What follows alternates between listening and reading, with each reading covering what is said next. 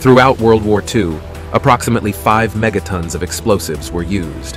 However, a single Trident II missile has the capability to carry 12 nuclear warheads, collectively amounting to the power of about 5 megatons of explosives. An American Ohio-class submarine has the capacity to carry 24 Trident II missiles, making it an incredibly powerful force. Though in practice, due to arms reduction treaties and practical considerations, these submarines often carry fewer missiles than their maximum capacity.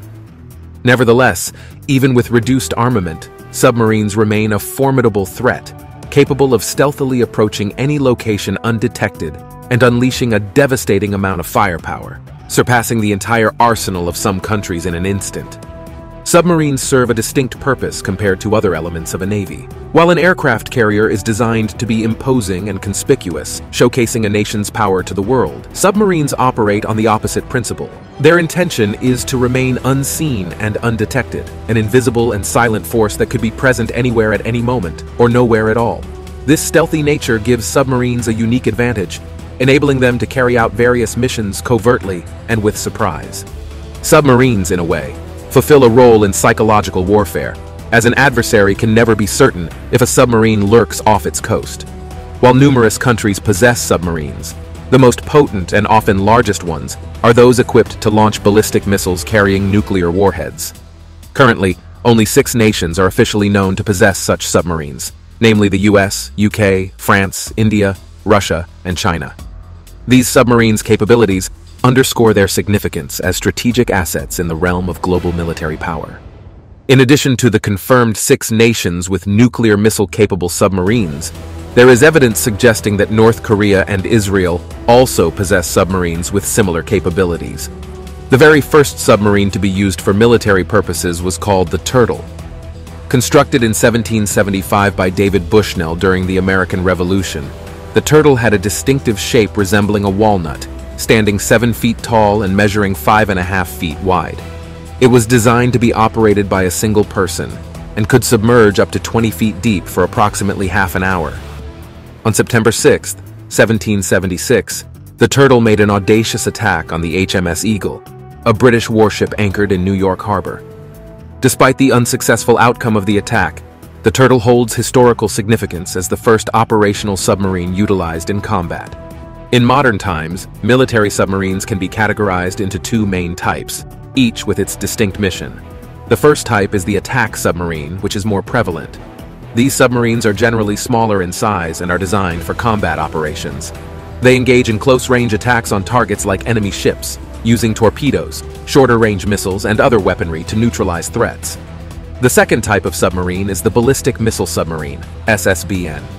These submarines are often larger and serve as hidden mobile platforms for nuclear missiles. Their primary purpose is to act as a strategic deterrent. Being stealthy and capable of remaining undetected, these submarines ensure that even in the event of a nuclear first strike against their country, they would likely survive and have the ability to retaliate with devastating nuclear force. This second strike capability is a crucial element of deterrence in international relations and serves to discourage potential aggressors from initiating a nuclear conflict. Ballistic missile submarines play a crucial role in the concept of mutually assured destruction, where if any country were attacked with nuclear weapons and could retaliate with surviving nuclear capabilities, both the attacker and the attacked would face destruction. These submarines are seen as a form of nuclear deterrence, as they reduce the likelihood of nuclear weapon use by ensuring retaliatory consequences. Due to the possibility that these submarines might outlive their country and government, they require independent authority to use their nuclear missiles. For instance, the UK's 4 ballistic missile submarines each have a letter locked in a safe, providing instructions to their commanders on what actions to take in the event that the UK is devastated by a nuclear strike. At the beginning of their term, each Prime Minister writes these letters with specific instructions for their country's ballistic missile submarines. However, these letters are kept unread and are destroyed at the end of their term. The Prime Minister can choose one of 4 potential options: instruct the submarines to take no action, place themselves under the command of an ally like the US or Australia, leave the decision to the commander's judgment, or retaliate and launch nuclear missiles at the attacker. The stealth of submarines is derived from being submerged in water. While publicly known to be capable of descending to depths of around 800 feet or 250 meters, American Ohio-class submarines are believed to be able to go much deeper. Once a submarine surfaces, it loses its stealth, especially in today's era of satellite tracking, making detection much easier for potential adversaries. Submarines must have the capability to remain submerged for extended durations to travel undetected from one part of the world to another. Most of the world's ballistic missile-equipped submarines are nuclear-powered, granting them virtually unlimited range. These submarines have reactor cores that only require replacement every few decades. Additionally, they are equipped with oxygen generators and desalinators, akin to nuclear-powered aircraft carriers. The primary factor that limits their deployment duration is their food supply. American nuclear submarines, which operate similarly to those of other countries, follow a system of having two fully staffed crews, the Blue and Gold crews. The Blue crew takes charge of the submarine during patrols, which typically last around 77 days. To ensure continuous deployment, different submarines' patrols are scheduled in a way that keeps submarines active at all times. Despite these lengthy patrol periods, submarines in the U.S. Navy are reputed to offer the best food of any vessel. Some attribute the high-quality food on submarines to their small size, making it difficult for the chef to escape scrutiny if a meal turns out poorly. However, the main reason lies in submarines receiving a higher food budget compared to other vessels. Food holds significant importance in maintaining morale, especially considering that submarine duty is regarded as one of the Navy's toughest jobs. Fresh food has a limited shelf life, typically lasting a maximum of 2 weeks, leading to a decline in meal quality as the weeks progress. Eventually, submarines rely on canned, dried, or frozen ingredients as the available options. The declining food quality serves as a signal that the patrol is nearing its end, and at this point, the Blue crew takes the submarine back to its home port or an allied overseas port. Afterward, the Gold crew arrives and both crews collaborate on a 25-day turnover period that involves restocking and maintenance tasks. Following this, the Blue crew departs for vacation and subsequent training before the cycle begins anew. For most crew members, this repetitive cycle continues for years on end. Submariners also structure their daily routines in cycles. They work for 8 hours and then have 16 hours off, during which they engage in training, conduct maintenance, exercise, eat, and sleep. To compare the size of the largest submarines, look at a Boeing 747-400 and an American Ohio-class submarine. The submarine is nearly 2.5 times longer and has a much larger hull circumference than the plane's fuselage. But it's not the world's largest. That title belongs to the slightly longer and wider Russian Typhoon-class submarine. These submarines are so big that they have a sauna and a small pool. However, on American and most other submarines, the amenities are limited. Submariners need activities during their 3 months of downtime without sunlight, but there isn't much space. The mess is the only open area not for work. Submarines often have gym equipment, but it's spread out, not in one room. On large Ohio-class submarines, a submariner's tiny bunk is their only personal space. On smaller submarines like the American Virginia class, there are more sailors than bunks, so junior sailors share bunks, with one working while the other sleeps, and there's no true personal space. Compared to surface Navy ships, submarines have limited communication with the outside world. Each submariner is given an email address for family messages, which are sent to the submarine when communication is possible. On board, a crew member reviews all messages to ensure no sensitive information is transmitted, such as news of a family death that could affect crew morale. Some believe it's better to wait until the end of the patrol to deliver such news, as there is no way to get sailors off the submarine during a mission. Communicating underwater is challenging because radio waves, which are commonly used for communication, cannot travel through salt water. However, submarines still need to receive orders and updates, so they use specialized communication methods to maintain contact with command authorities during their missions. You're absolutely right. Very low-frequency, VLF radio waves have the ability to penetrate water to a certain extent, making them essential for submarine communications systems. Various navies operate large VLF transmitters for this purpose.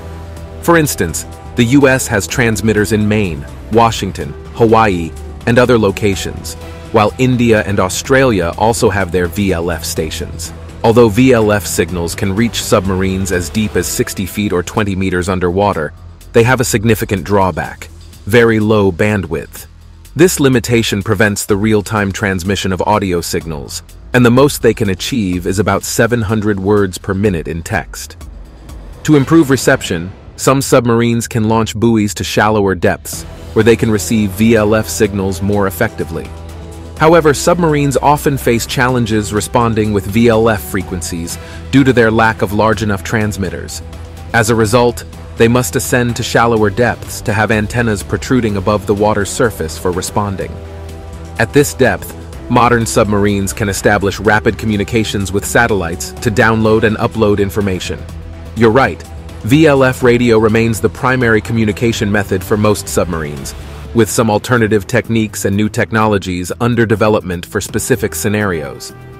Navigation poses a significant challenge for submarines because GPS and radar do not function underwater due to their use of higher frequency waves that cannot penetrate water effectively.